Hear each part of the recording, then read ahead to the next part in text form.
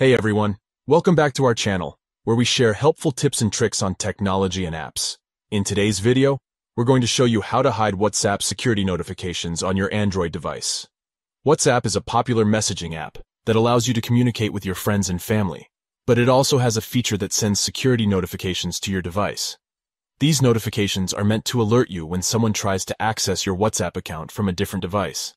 However, some users find these notifications intrusive and prefer to turn them off. So, let's get started. The first step is to open WhatsApp on your Android device. Once you're in the app, click on the three dots located on the upper left side of the screen. This will open up a menu with more options. Next, click on Settings from the list of options. This will take you to the WhatsApp settings menu. Now click on Account, which is usually the second option on the settings menu. Once you're in the account menu, scroll down until you see Security Notifications. Click on it to open up the security notifications settings. Finally, to turn off the security notifications, simply toggle the switch next to Show Security Notifications on this device. Once the switch is turned off, you won't receive any security notifications from WhatsApp.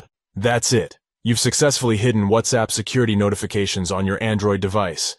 It's important to note that by turning off these notifications, you may miss important alerts about your account's security.